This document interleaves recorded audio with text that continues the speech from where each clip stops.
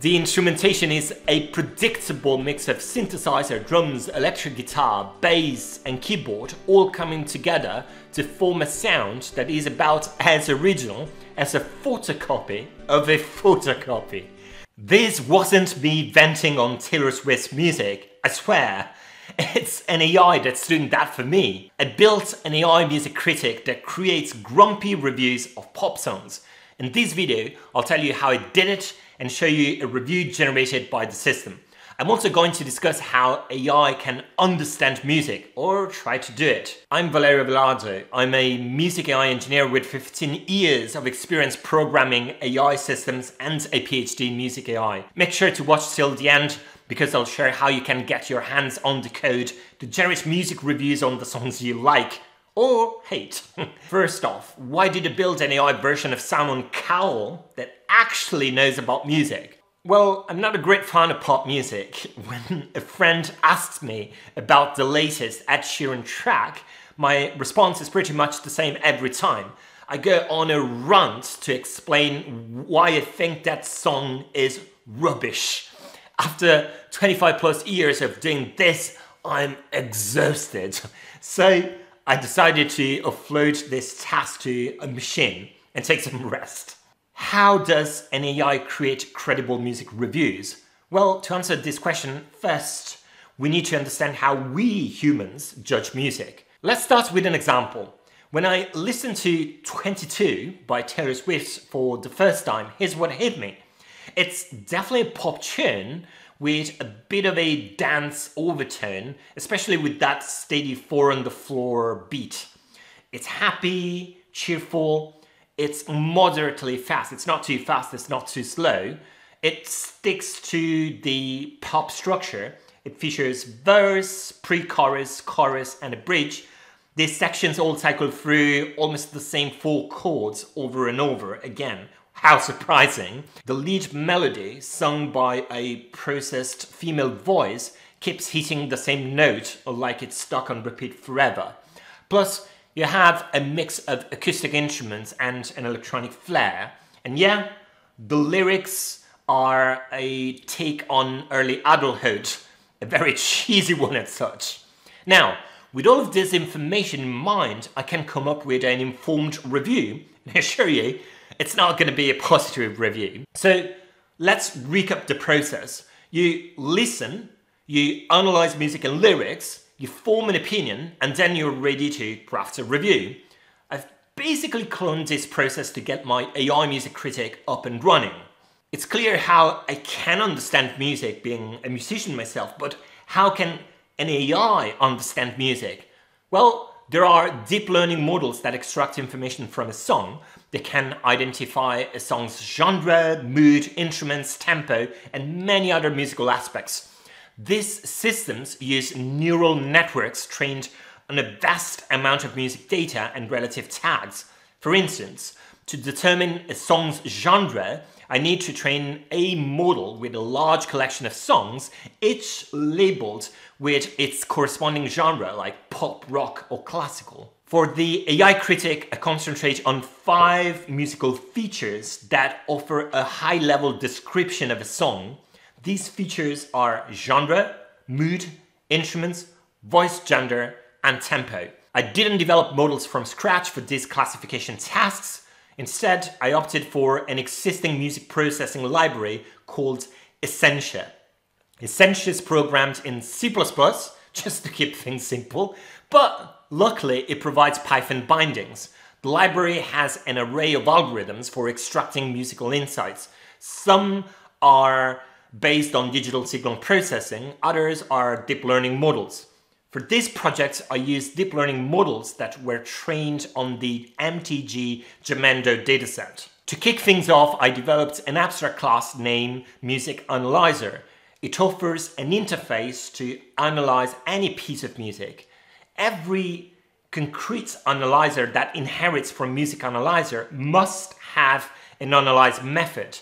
This method processes an audio time series and outputs the results of the analysis.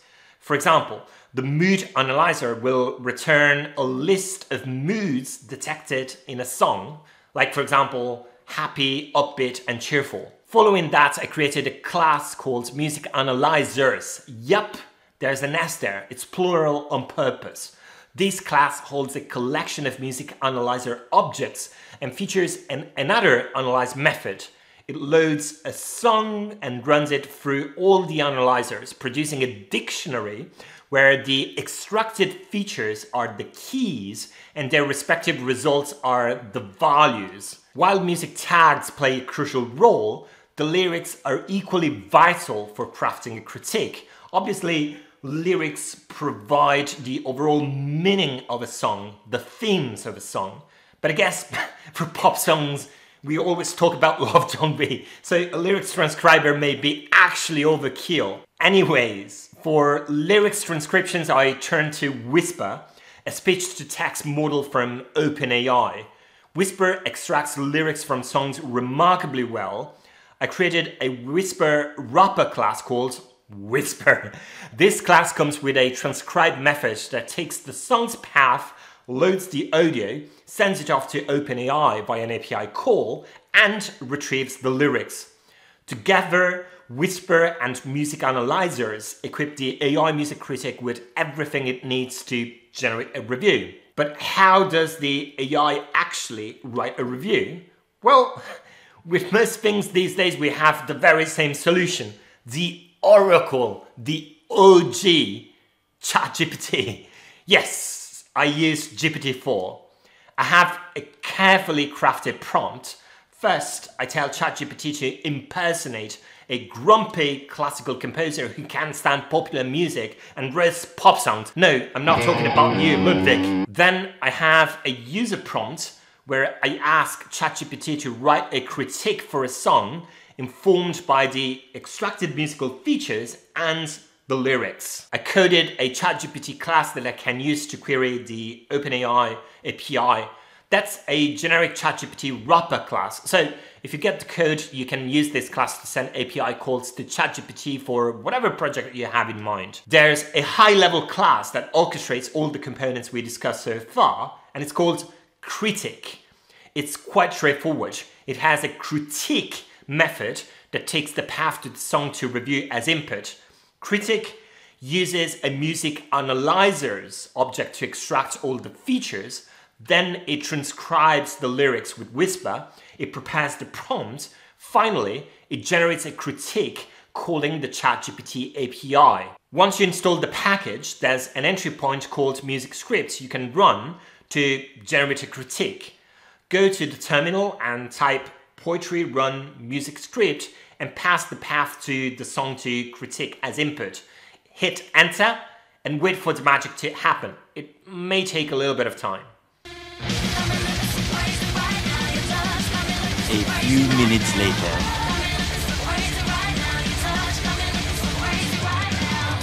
You know what's as frustrating as a pop song?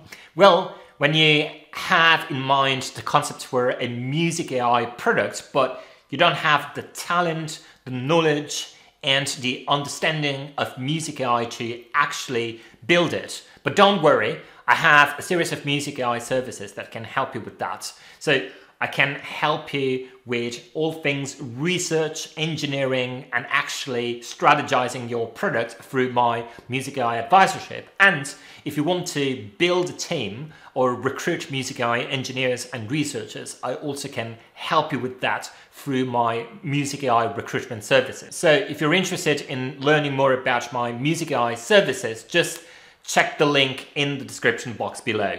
Now back to the video. Here is an example review generated by the AI critic for the famous song 22 by Taylor Swift. Let's read it. The synthetic bliss of pop music with its overused cliches and simplistic themes once again graces my ears in a form that can only be described as a cacophony of noise pretending to be art. The song begins with the promise of an energetic, love-filled night that involves dressing up like hipsters and making fun of exes. This whimsical concept is already as stale as a baguette left out in the Sahara Desert, and yet the song continues to batter us over the head with this overused trope. The lyrics then proceed to oscillate between feelings of being happy, free, confused, and lonely, all within the span of a single chorus. It's like trying to squeeze the entire emotional spectrum of war and peace into a fortune cookie. The line, "It's miserable and magical," is about as subtle as a wrecking ball crashing through a china shop. The relentless repetition of "I'm feeling 22" is a call to arms for those lucky enough to be in their early 20s, apparently a time when anything can be solved by dancing. It's as if the song is trying to convince us that the elixir of youth and the answer to all life's problems can be found on a dance floor. The instrumentation is a predictable mix of synthesizer, drums, electric guitar, bass, and keyboard all coming together to form a sound that is about as original as a photocopy of a photocopy. The song's tempo, listed at 72, tries to create a sense of energy and excitement, but it ultimately feels like a hamster on a wheel. It goes fast, but it's not going anywhere. In conclusion, the song asks us to forget about our deadlines and heartbreaks and just keep dancing like we're 22. And while I can appreciate the sentiment, I'd much rather forget I ever heard this song and dance to the rhythm of my own drum. Thank you very much. How did you like the critique? Is this a good review of 22? Well, if you don't know the song, just listen to the song first and then think about it. Well, I love it. Well, definitely not the song, the review. I've tested this AI with a lot of crappy songs. Sorry, I meant pop and hip hop hits. It does a pretty solid job overall. Critics are funny, harsh, and witty, yet they're not quite on the same level as what you'd expect from a seasoned music critic. Why is that? You see, music critics are super snobs, and our AI can't even write a Latin quote or throw a completely out of context Theodore Adorno quote. Beyond that, this AI has a reduced understanding of music. It only recognizes a few high-level tags that describe different aspects of the music, like genres and moods. It also doesn't know the interaction between music and vocals. As a result, it can only come up with critiques that talk about different musical dimensions in isolation. The AI doesn't have a deeper context. For instance, it's not aware of the complexity of harmony, production, performance, and how these elements interact together to shape the song's overall character. But how can we make this AI more human? There are a couple of ways at least. First, we can extract more music information, give the AI more music knowledge. I mean, chord progressions, musical structure, or melodic lines. This solution would definitely strengthen the musical understanding of our AI and produce more nuanced critiques. However, this alone won't address how these musical elements interact with one another. For that challenge, we need a more radical solution. We need a model that grasps music in its entirety and can reason about it as a whole. I'm talking about a model capable of creating in-depth music captions trained on numerous musicological aspects at once. Such a model would understand music in context, considering harmony, melody, rhythm, production, lyrics, and instrumentation all at once. Sadly, we're not there yet. Our music AI models are not as intelligent as our text or vision models. But for those of you interested, this represents an exciting frontier in music AI research, and you should definitely explore it. I pushed the code to a public GitHub repo so you can pull it to run crazy reviews on the music of your choice. Experiment with the prompt and have a lot of fun. I linked the repo in the description below. While trashing pop music with AI is super cool, there are other music AI applications that might be a tad more fruitful, like for example music recommendation. Watch this video to learn how I built a music recommendation engine similar to the one used at Spotify.